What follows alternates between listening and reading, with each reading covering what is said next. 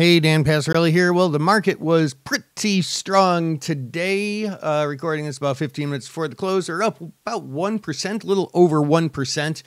And one of the reasons, of course, for that is we are jumping into earnings season and we're looking for some good news from the banks. So we have some of the banks reporting this week. This is sort of the pre-start for earnings trading season, which really kicks off next week, as all of our total earnings domination traders know full well, because we're talking about it in the chat room and we're actually doing our live class next week.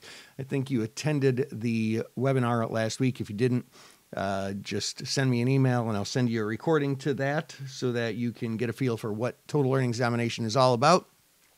All that being said, starting off this week strong, we're still between that 50-day and 200-day moving average. We still have some overpriced implied volatility.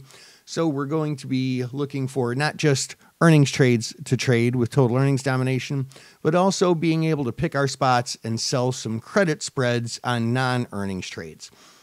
Hope that helps. This is Dan Passarelli, Trade Smart.